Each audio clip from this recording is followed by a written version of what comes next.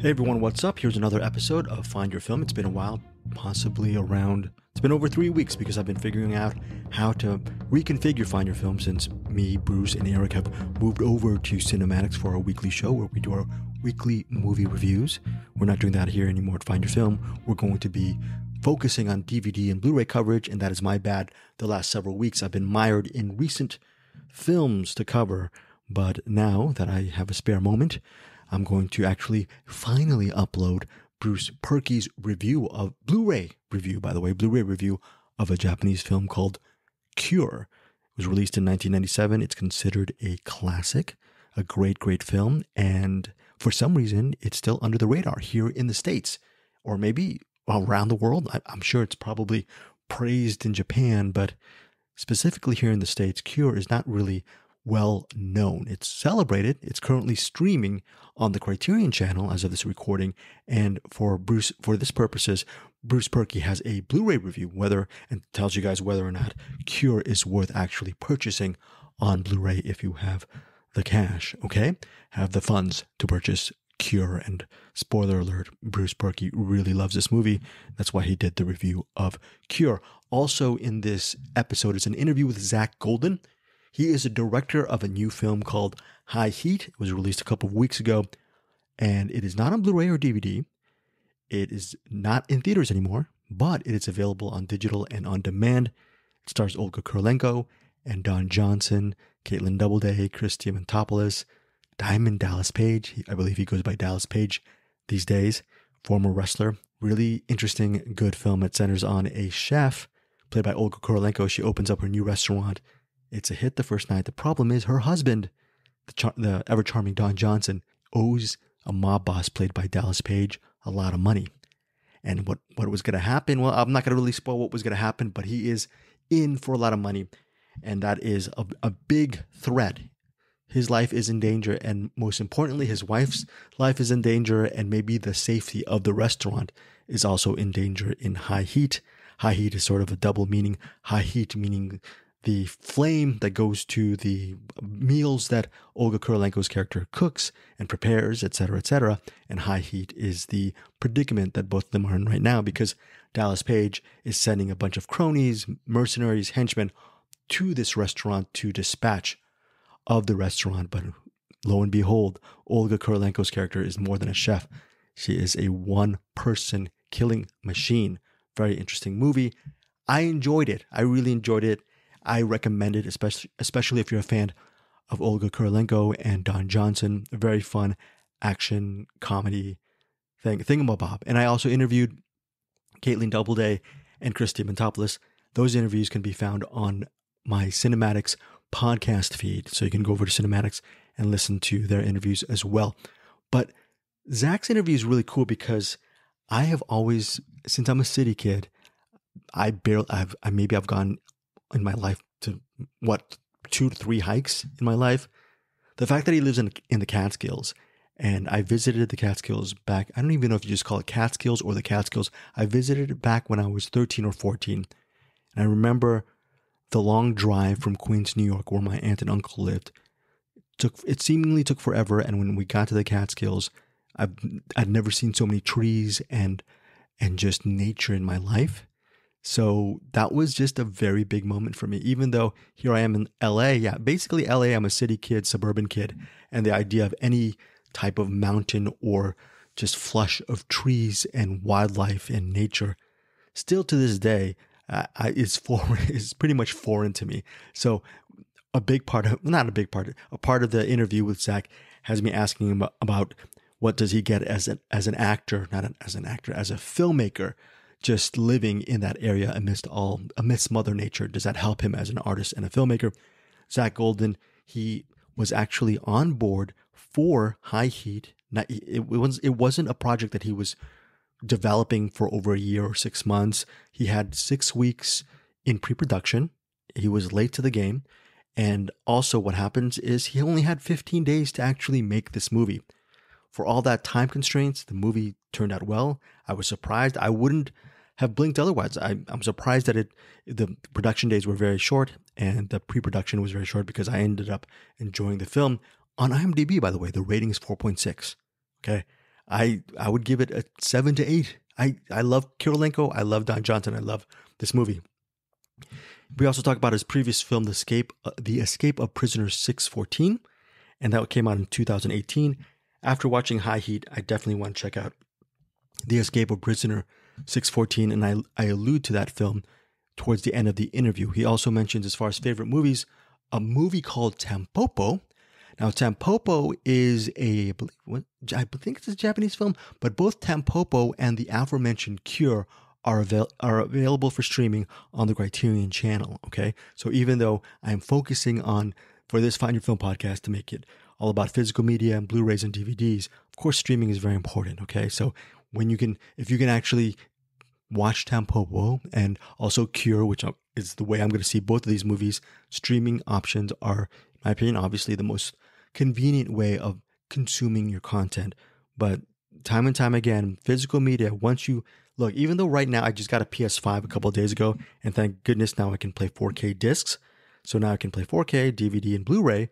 That said, if I can play 4K discs and Blu-ray, do I throw away my DVDs? And the answer to that question, in my opinion, if you have space, is no.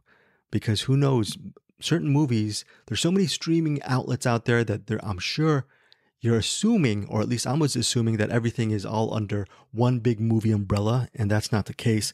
There are so many, I'm assuming there's thousands and thousands of movies that slip through the cracks, and maybe some of these movies may only be available, if not on digital or streaming, on a hard copy, on a DVD. Another level is I've been collecting DVDs since the inception.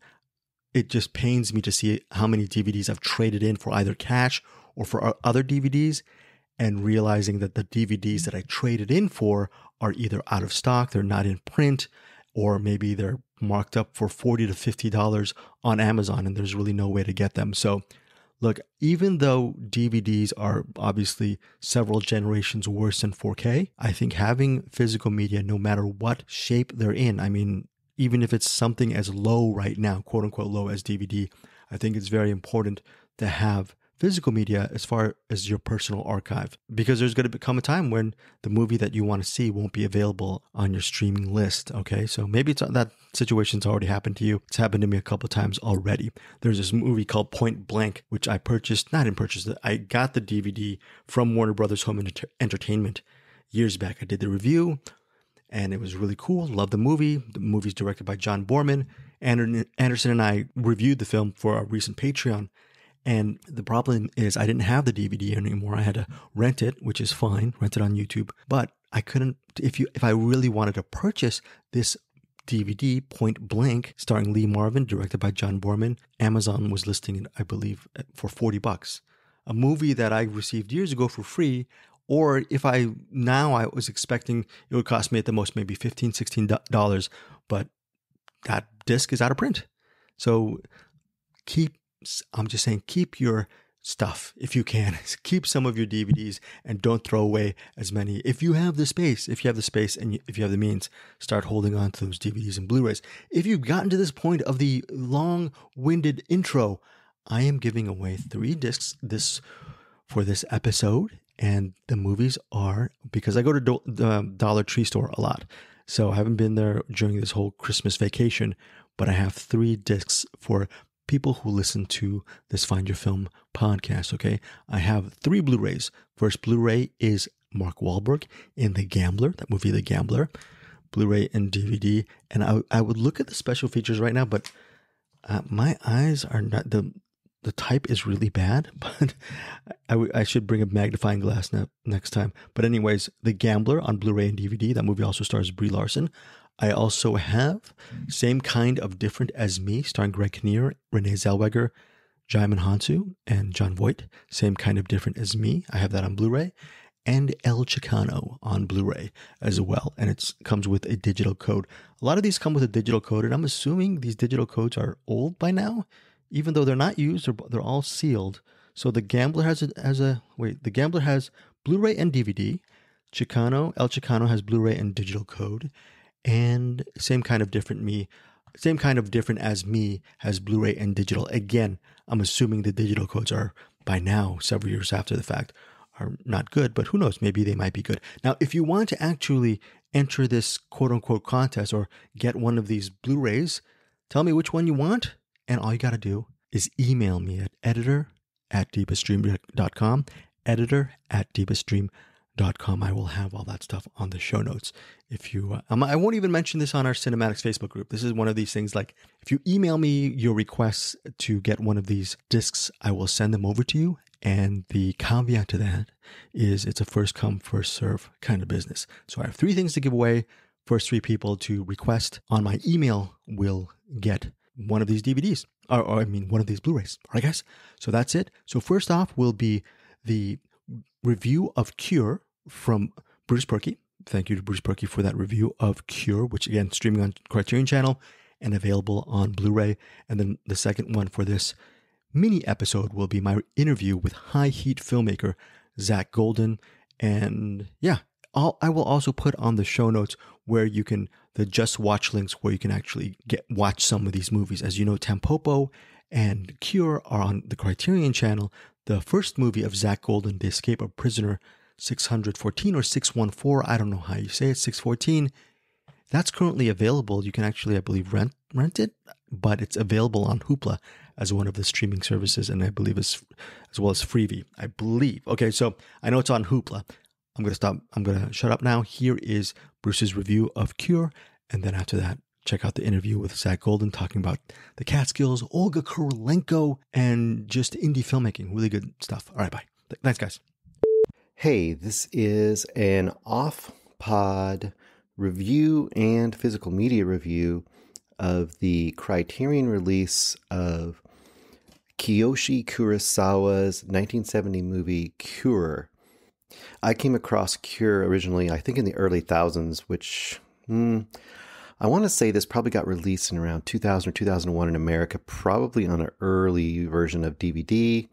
And I came across it because I was really getting into kind of that whole big wave of Japanese and South Korean horror at the time. Kiyoshi Kurosawa had released Pulse, and Pulse is considered one of the big releases from that time period, along with like Ringu and Audition, Ju-on. So Pulse a lot of times is mentioned as one of the biggies of that era. And Cure was his earlier movie. And I wonder, it might have even got released in America because of the popularity of all that stuff. Anyway, this is a little less horror. We'll go a little bit into what this movie is and why you should be interested in it. For me, if you're looking at 90s crime, thriller, psychological thriller movies, for me, there's kind of like a holy trinity. And if you're looking at those, for me, that holy trinity would be Silence of the Lambs, Seven, and Cure. And Cure is the one that probably more people have not encountered. And I would guess, unless you're really into kind of that era of Japanese films, especially Japanese horror films, you probably haven't come in contact with Cure. And the reason it probably doesn't get as much talk is because it really isn't a straight-ahead horror movie. It's like Silence of the Lambs or Seven, kind of horror adjacent. There's horrific elements to it, but it's more of a crime thriller, I guess you'd say. So, basic concept of Cure. I will do a spoiler-free kind of a mini review here, but I would say if you haven't seen it, definitely try to check this out. You can find it now, of course, on Blu-ray. You could probably find some older DVDs, although I don't know how rare they are. They might be kind of hard to get, or they might be kind of expensive. Once again, I haven't really researched that. But if you have the Criterion Channel, they also have the version, I think, that's on this Blu-ray is available there. This is, I believe, a transfer from 4K, so I wouldn't be surprised if a 4K comes out in the next few years, although this is not a hugely hyped movie, so may or may not get that release right away. Basic characters in this movie are Takabe, and that is played by Koji Yakusho. Takabe is a kind of I want to say like late 30s, early 40s detective. And he's kind of those world-weary detective, as you'll see, in a lot of movies like this. And the other main character in this is Mamiya, and he's played Masato Hagiwara. And here's the basic setup to this movie. It starts out, and there's been a murder. Very common, right? Takagi shows up as a detective. There's been a prostitute who's been killed in this room, and she has a big X cut across her throat. It's cut both of her carotid and her jugular or whatever. It's cut all the veins in her neck and caused her to bleed out, of course, on the bed. Kind of this big giant X cut from like one shoulder blade and the other shoulder blade are down across her upper chest. The strange thing about the crime scene is they go in there and they find, supposedly probably the killer's clothing just neatly folded in the bathroom. His wallet's there. It's got his ID and everything. And within a few minutes of them kind of investigating this crime scene and wondering what's going on, they find a man, the same guy that was in the ID, huddled in this little, like the storage closet or something in the hallway of this kind of hourly rental hotel or whatever it was that he was with the prostitute as. You find him just huddled in this little alcove. Not only does he admit that he committed the murder, but he seems very confused and upset about the fact that he committed the murder, and he isn't even sure why he did it, but he did do it, and he knows he did it. And right out of the gate, you find out that this is like the third or fourth of these sorts of murders where somebody commits a murder, they carve this X in the person's throat, chest area. The person who committed the murder doesn't really know why they did it, but they know they did it, and they admit freely to doing it. So it's almost like this set of serial killings, but they're all different people that are doing the killings. And that, of course, kind of leads to the basic mystery of this movie. And then the other major event that happens early on in this movie is you meet the other character, the Mamiya character. He's a younger man, probably in his mid-20s, maybe late 20s. And he's just kind of wandering along the beach. He looks like a drifter, kind of lost and out and alone there. And he meets up with another man who's just sitting on the beach. And then the man on the beach asks him who he is. And this Mamiya character seems very confused, like maybe he has amnesia. Pretty much he just says, who am I, or who are you? And he's got that kind of thing. He just kind of answers with questions. Through this short conversation, you discover that this Mamiya character can't even remember what happened just a few minutes ago. He'll the guy that's asking Mamiya the questions will say who he is. And then a few seconds later, Mamiya will ask again, well, who are you? So he's obviously not only got like maybe amnesia, but he has short-term memory issues as well. He seems to be almost just totally at a loss at what's going on. And that's your two basic setups for this movie. You have these series of murders, all being done by different people, with the X being carved, you don't know why. And you have the strange drifter that just shows up and seems to not know who he is. And of course, the two paths are going to eventually cross, and how that happens, I'm not going to tell you. And the way this movie plays with memory, with, and I guess, evil, it does some really interesting things that I think have become much more commonplace lately, but I think at the time was very unusual. Movies like It Follows and Smile, and some of these sort of movies where murder seems to be some sort of a thing that can be passed along. I'm not going to say exactly the mechanism in this movie, because discovering that isn't like a huge secret. You probably find out midway through the movie, but part of the discovery of this movie is what is happening. The second part of this movie is way more interesting and psychological, and as the movie goes on, it becomes a little more surreal in some senses, philosophical in some senses, but it always maintains that kind of creepy undercurrent. And once again, the sound design in this movie is super duper interesting. Hardly any music, lots and lots of use of the sounds of each of the settings to kind of set the scene and set the mood in this movie. Once again, I think it's a highly underrated kind of crime thriller mystery. Something you should look into is Cure, 1997.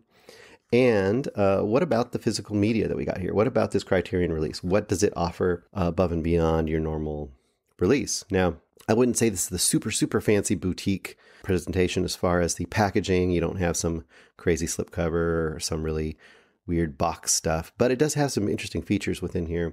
First of all, the transfer is great, of course. I'm sure this is definitely better than it looked when I originally saw it. The sound's, been all restored. The color and the picture itself is really, really well presented. As well as that, it has a few other things here. Let me go into this for you.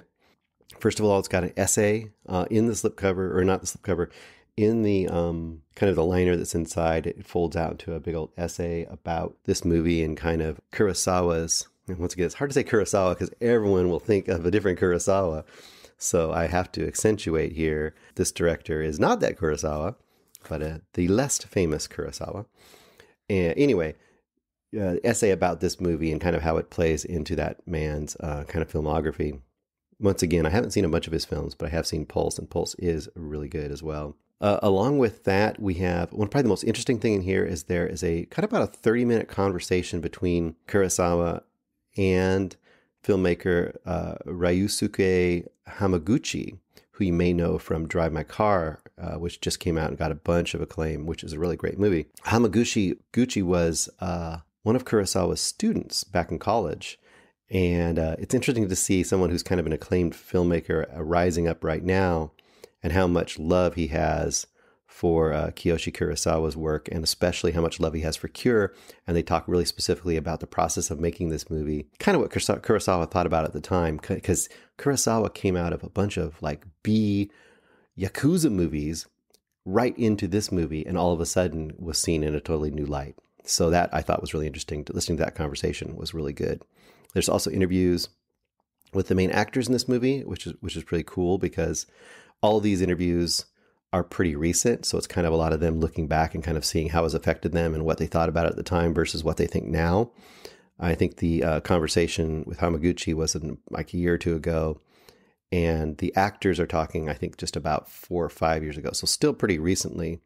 Then there is a little older interview from 2003. So this is probably shortly after the US release, with Kurosawa. So it's interesting to kind of see that interview and what he was thinking about at the time, or within like 5 years of making the movie, to what he's thinking about now in this movie.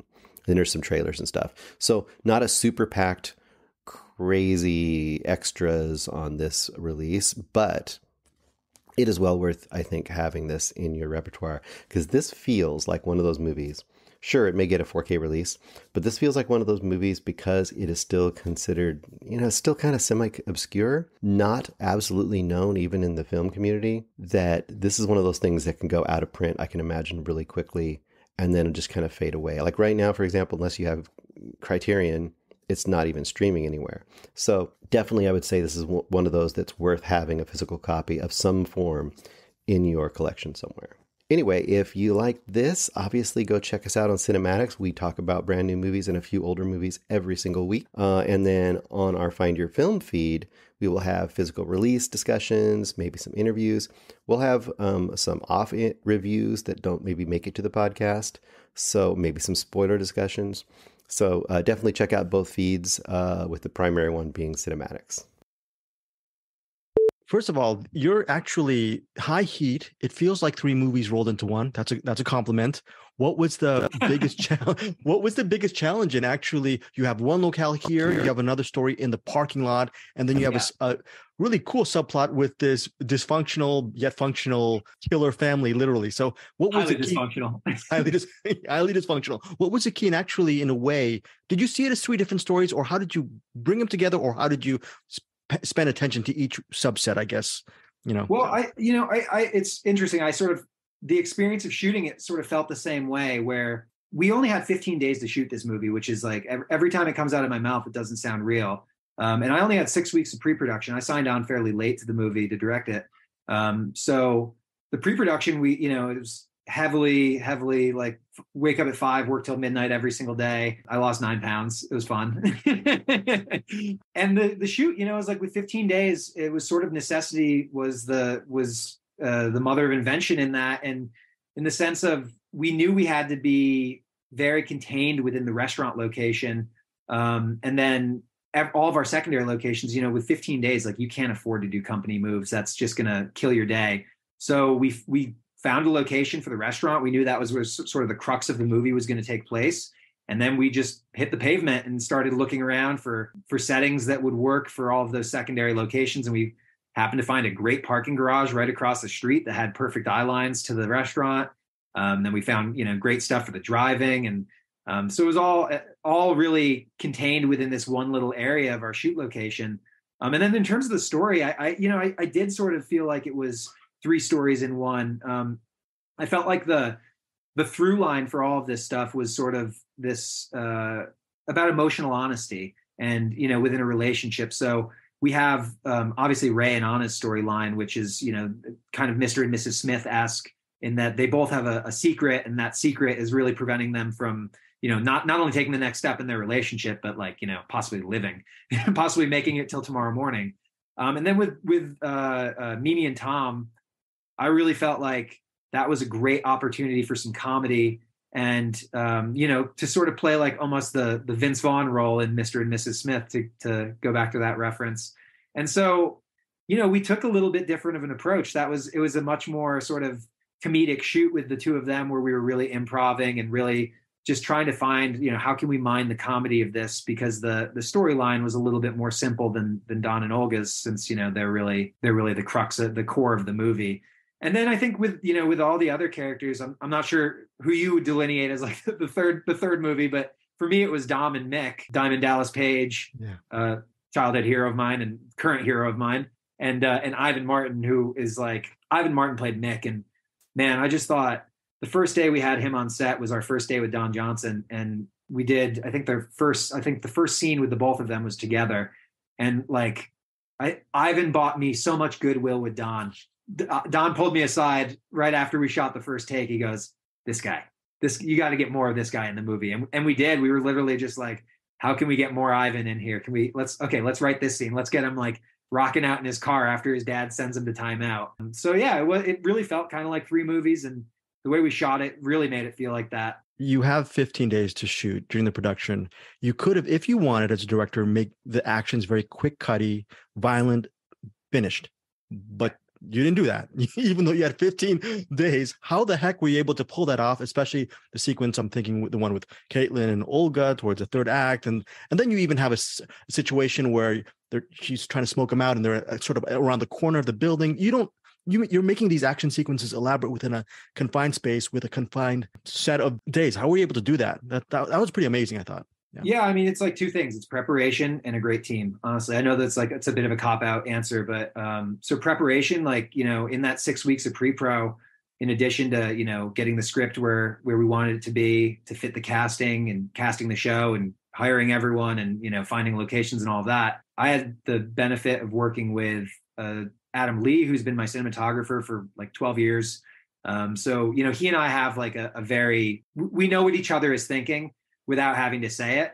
And then I also brought on Kelsey Taylor, who's a super talented director in her own right. And I asked her to be my second unit director so that I could have, while I was shooting scene work, she could be working with the actors and with Drew Leary, our incredible stunt coordinator, to really just like, you know, every minute of downtime. If I was shooting something with Chris and Caitlin, Olga and Don could be learning the beats to the fight choreography. So, you know, like going into it, I knew as soon as I read the script, I love this genre of movie.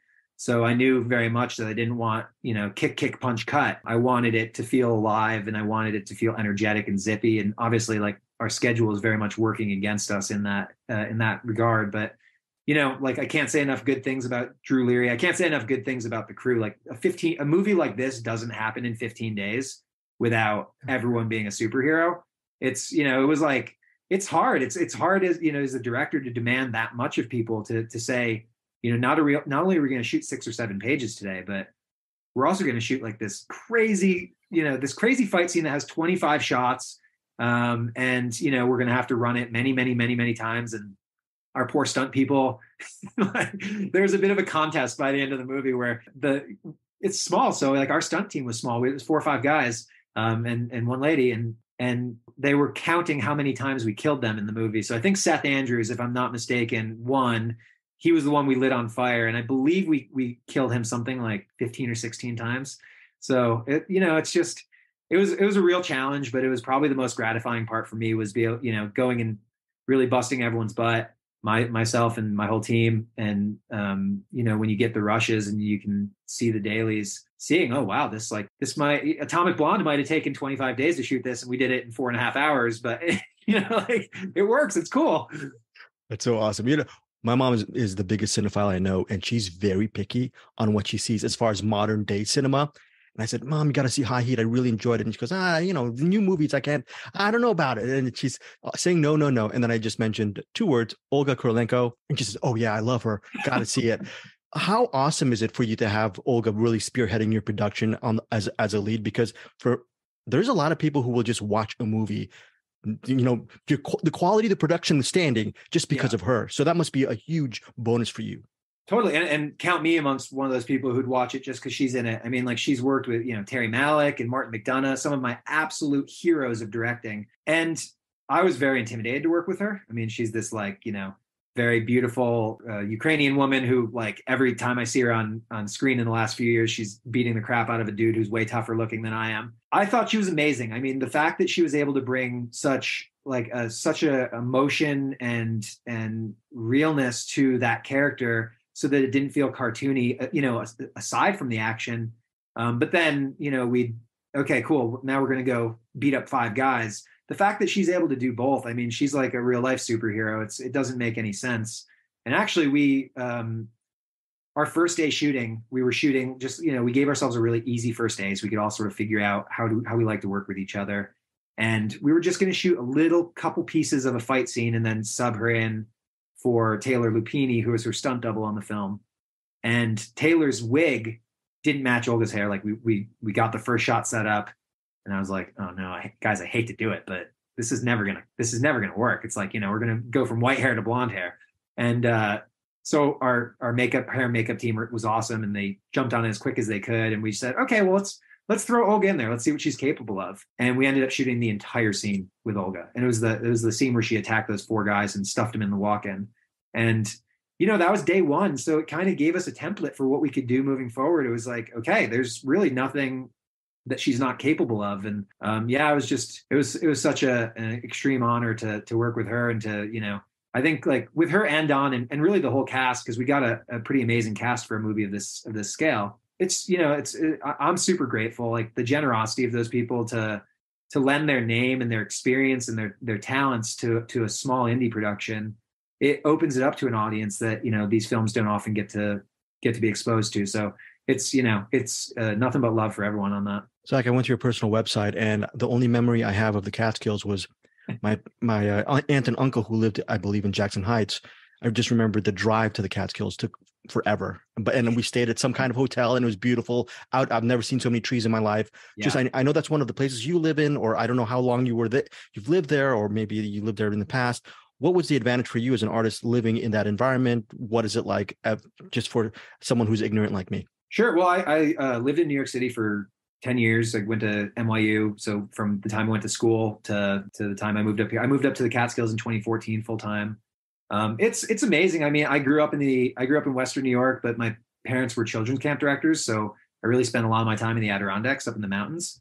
So this to me very much felt like sort of returning home in a way. I live on the side of a mountain. I live, like you said, like my view is just trees. And as an artist, I find it like extremely inspiring. I feel that it actually, like, my surroundings really help inform what I'm writing and what I'm working on, and sort of how my brain puts stories together. And I found that since I moved up here, I've just sort of like really finding stories of, like, people versus nature. And that's been sort of a constant theme in my writing, aside from this, obviously. So yeah, I think it's awesome. And, I love it.